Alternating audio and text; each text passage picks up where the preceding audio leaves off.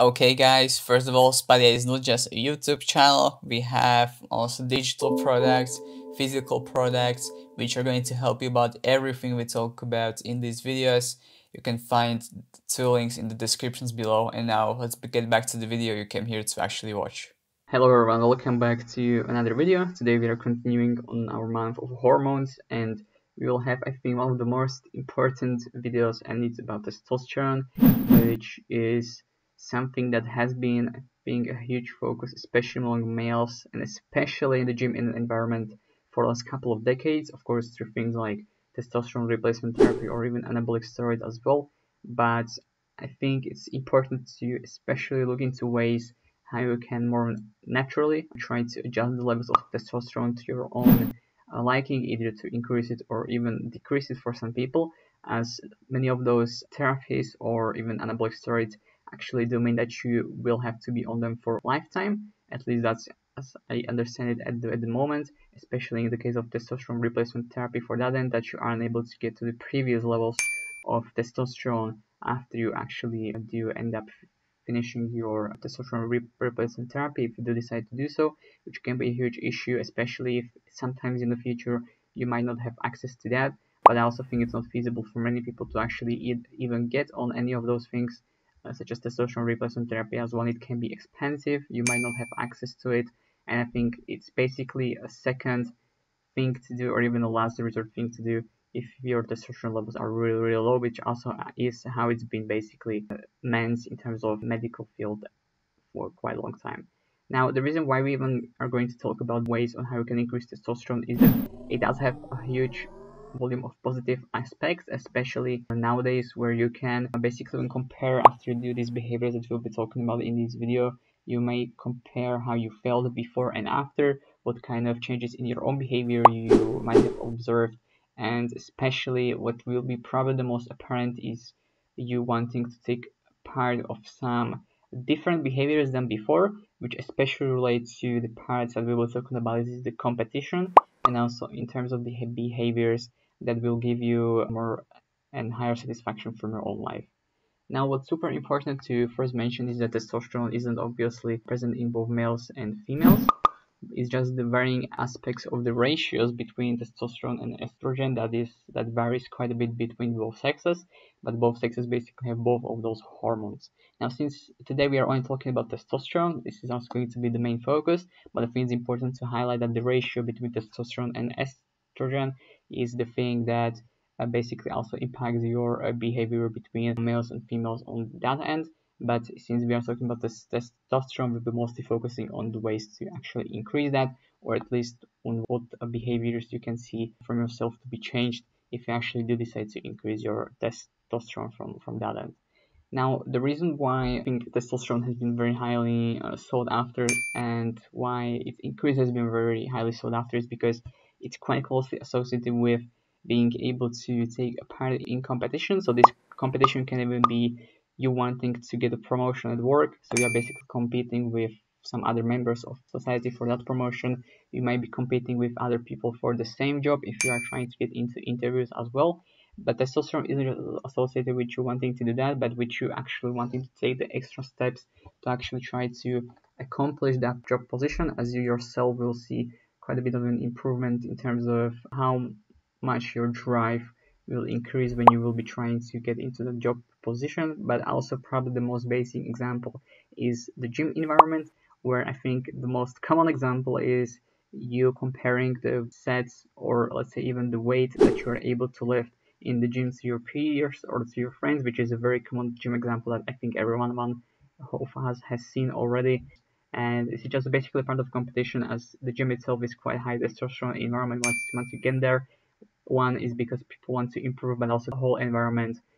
does completely change your behavior, and you wanting to basically do as much as you can, and the best that you can is especially the mark of the gym environment as possible.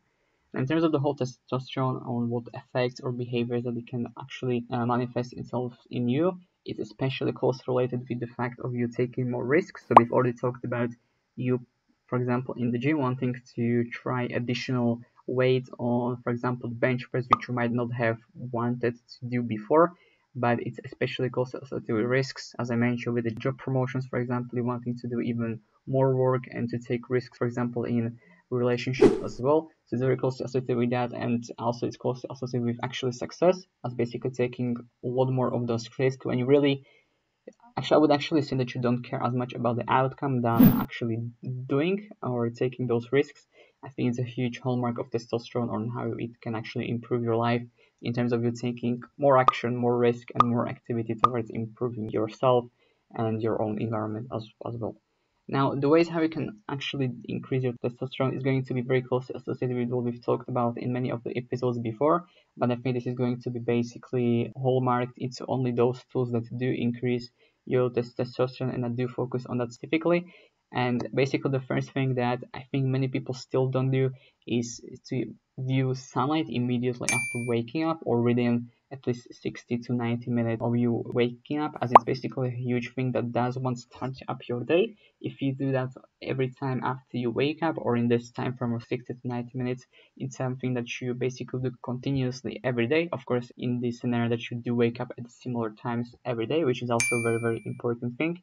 But this both increases your testosterone but also increases your dopamine, which we've talked about is a huge motivating factor behind your drive and you wanting to do things. And both of those things paired with basically this increase of testosterone that we are talking about is a really, really huge factor, because one, it allows you wanting to take risks but also to be motivated by those risks, which if you actually think about combining both of those things throughout your day, it's an absolutely huge, I think, one lifesaver but also game changer to you, actually completely changing your behavior. It allows you to even do things such as studying for your job or for something that you need to study for an entire day, and you may not even have to, for example, take a break. And it's very much possible to do that without even the use of some drugs or otherwise people will need to have access to in order to be able to study for the entire day. But you can imagine a scenario where if you are motivated enough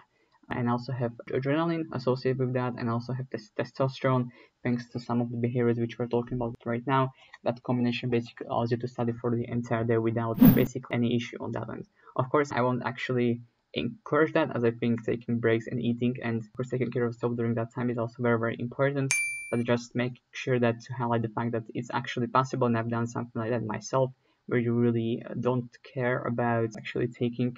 too much rest, but you're able to work throughout the entire day. And that also allows you to fall very, very easily asleep in the evening. As you can imagine, that basically stressing your mind throughout the entire day is very, very taxing on your system, and you just basically need to go to sleep after that. So it's basically a combination of that where you are so able to get pretty much proper volume of sleep to such activities, but it also allows you to basically have a consistent schedule of waking up, viewing sunlight, increasing you both your testosterone and dopamine, and also being able to then either work or even study, as I mentioned, for quite a long and extended period of time. Now, the second thing that's very, very important is also food and food intake, as we know that basically improving your food intake, one, benefits your physique already, as it basically allows you to better focus on nutrition that you actually need. So basically the most common hallmarks is to ditch, for example, fast foods or even stuff like pizzas as well, which have a lot of carbs, but to basically focus on meats and fats, which would be a huge thing, and also vegetables as well, but especially to have a higher intake of fats, as that helps you to basically better regulate your own system as well, and especially your body weight, which then feeds into all other areas and aspects of your life. Now, in terms of testosterone, it's quite a bit important to be able to get that food intake in check, especially because, well, one, if you do have better physique in terms of the body fat stores being lower than what is the average right now, it allows you to feel better about yourself, but to also have higher motivation and, let's say, confidence, although I myself hate to use that word, to be able to go outside and to take more risks, and to especially change your environment, and to want to change your environment to be better and to take more risks in that sense as well. Now, in terms of the food intake itself, I think it's actually not that huge of a science, but especially just trying to avoid the sugars that we have in our diet, which is very closely associated with the fast food. It's quite a bit important. Of course, if you truly need to sometimes take a break from that diet, it's completely fine in my opinion to do that. It's always going to be better to be 100% on some kind of system that you've set out where you, for example, are even cooking for yourself everything or preparing for yourself everything as well. But if you just literally don't have time for that, it's completely fine So you basically sometimes also take a break from your diet on that end, as basically having at least, I would say, like 90% of the diet being in check with the food intake that we've talked about numerous times in the previous episodes as well, is going to be, I think, sufficient at the very least. But of course, there's always a way to improve that. Now, a third very important thing to actually do is also changing your environment, or making sure that you are in an environment which supports high testosterone. And what I mean by that is something we've already talked about in this episode, and that is, for example, not being in an environment where watching TV is as much of a thing, but to instead take a part in gym, in sports, in especially in job positions, or let's say companies or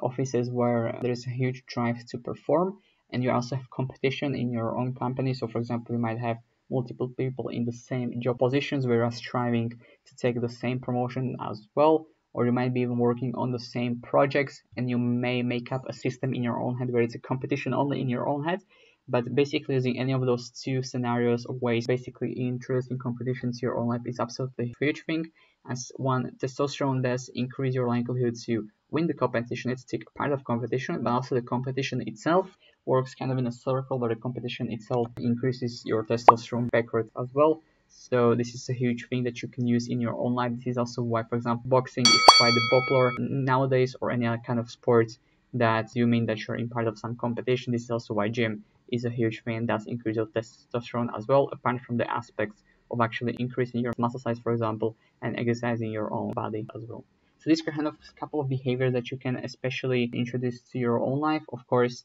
sleep itself is very, very important, and also what they'll mention is consistent sleep schedule, that you would be able to not just, for example, tell to yourself that you want to have 8 hours of sleep every night, but to also make sure that you are going to sleep and waking up throughout the week on every day at the same time, or at least try to wake up at the same time within a 15 minutes interval as well, as basically one a huge way to regulate all of your hormones in the correct way, as your body basically expects you to go to sleep and to wake up at a similar time each day. It's just that if you have too much of a variance between the times when you actually do wake up and when you go to sleep, for your own mind and your body, it's pretty hard to actually predict the average time that you're going to wake up. As if you vary that too much, it's basically impossible to do. And our bodies and our minds do work on a system where they try to predict quite a lot of actions that you're going to do. So for example, you might have noticed yourself that if there is something that you do after every time you wake up, so for example, if you do get a coffee every time you wake up or immediately upon waking up, you might notice that on some days you might even have craving for it already before you even get to wake up, get up from your bed, before you even started to ingest the coffee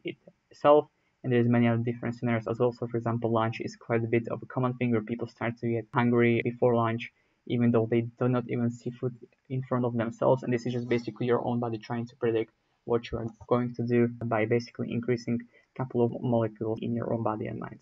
Now, testosterone is a huge, huge thing, and especially those behaviors that I mentioned. Of course, it's not all of them, but I think it's some of the largest ones you can incorporate into your own life. But of course, we'll be also making additional episodes which will be more specific towards testosterone in terms of the different areas as well, which we haven't talked about in this episode yet, as it's quite a bit important to also get into those. But of course, if you'll have any additional questions around testosterone, you might just pop down a comment below this video, and we'll be more than happy to answer that. So thank you guys.